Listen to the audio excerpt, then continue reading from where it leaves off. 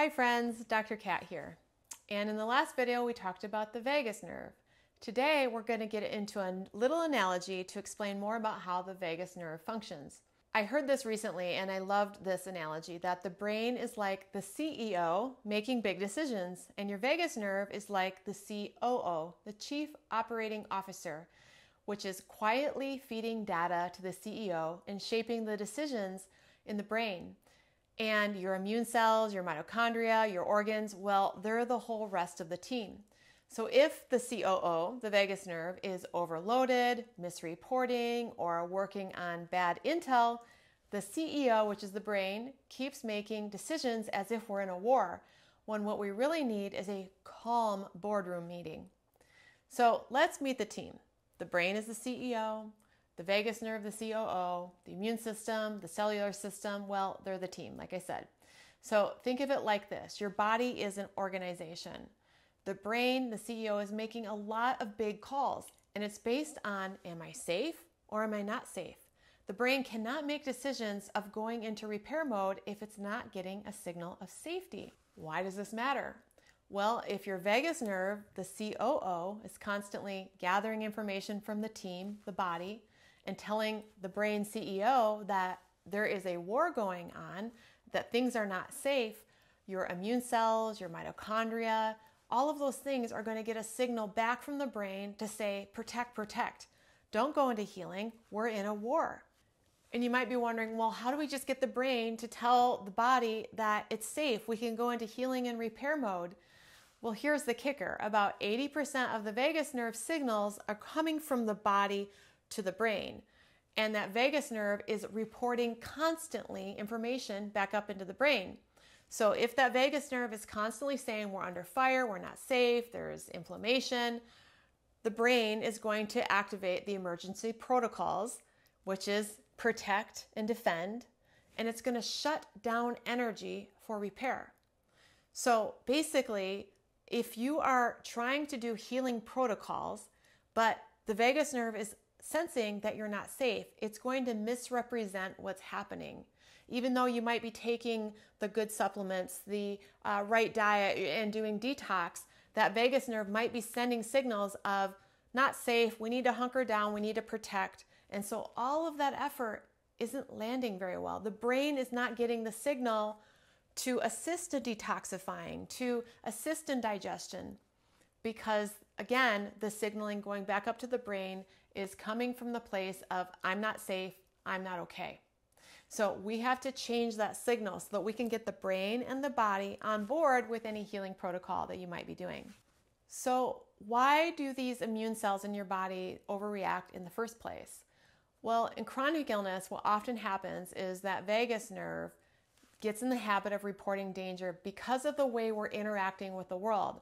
We might be constantly feeling resistance to our relationship, feeling upset about our work, feeling scared about life in general. And so that's going to cause the vagus nerve to keep sending signals of unsafety to the brain. And eventually those signals translate back into the immune system and the immune system goes offline. And that's when we end up with chronic inflammation and chronic infection. And from there, what often happens is the vagus nerve, again, always reporting danger, convinces the brain, the CEO, to deploy immune troops, which means let's send more immune system messengers into fight mode and defend when maybe the threat isn't as bad as it was, and maybe even the infection has passed. And this is what leads into long haul chronic Lyme, chronic inflammation. This is where we have ongoing flares and even autoimmunity. And the science is clear that the vagus nerve plays a major role in immune regulation. So when your vagal tone is poor, the immune system goes completely off kilter. Meanwhile, your mitochondria will shift into a survival mode instead of the repair mode, like I mentioned earlier. And no matter what you do with all your supplements and protocols, it's not going to budge until the brain is on board with we're safe, it's time to thrive, it's time to make energy. So the brain needs to receive a safety signal. And it's only going to do that if the vagus nerve delivers the correct intelligence. All clear, you're not under fire. We can move back into rest and repair. And until that switch flips, you're going to stay in the loop of defense, of reactivity, of flares, of crashes. This is what we teach at Primal Trust, how to strengthen that COO, vagus nerve, and how to fix this chain of operations. In Primal Trust, one of our main goals is built exactly on improving the signaling in the brain and body, switching it to a signal of safety. Even if you still have some infection and toxic exposure, we need to down-regulate the threat response. So we train the vagus nerve by vagus nerve toning, breath work, somatic tracking, different brain retraining tools to support the whole body by sending signals of safety to the brain and back down into the body, calming the body down. We help the brain, that CEO, receive and integrate these safety signals so that repair mode is allowed.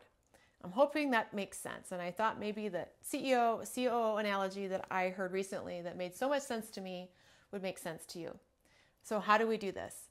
Well, we have a level 1 program where we focus all on sending safety signals. We work on getting the brain to get the signal of, even though there's imperfection in the body, overall I'm okay. I can down-regulate this threat response. We build a container in the autonomic nervous system where it tones the vagus nerve. It gets it stronger so that it's more accurate in its signaling between the brain and the body.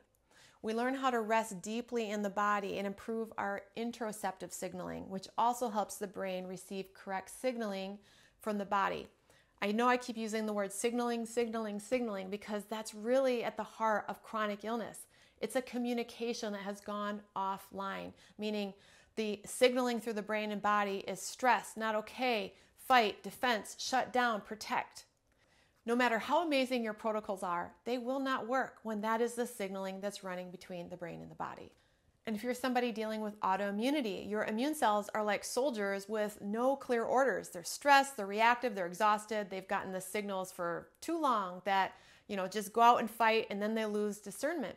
So the vagus nerve is sort of like the commander giving the body mixed signals when it's not able to be properly toned, be properly stimulated, and when it's not getting the habit of sending calming, rest, and digest signaling through the body.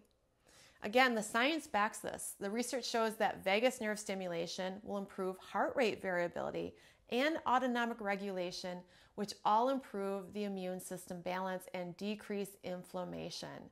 The vagus nerve is really a big key for chronic illness. So what can you do today? Well, in the last video, I talked about diaphragmatic breathing through the belly. So go ahead and check out my last video on the vagus nerve to learn about that. In addition, I love going through my day and just humming. Humming vibrates right through here, which triggers the vagus nerve. It's pretty easy to do. The other thing I love doing is a quick cold shower, just 30 seconds at the end, that also stimulates the vagus nerve. We teach a lot of other practices in Primal Trust known as functional neurology eye exercises as part of our level 1 Regulate program, as well as several other tools to target your vagus nerve, target your limbic system, and get that CEO to send, we're safe to come out of this war. We are safe to heal. We are safe to repair. And soldiers, you can stand down. We don't need that overactivity anymore. So this is why we say, first, fix the system that signals safety. Then your biology can do what it knows how to do. It knows how to self-heal. So next up in our series, we'll go into something I call the sacred pause and how small choices shift your immune health instantly. But for now, practice the breathing and the humming and just knowing that ground zero is signaling safety. And I hope that this is helpful. I'll see you in the next video.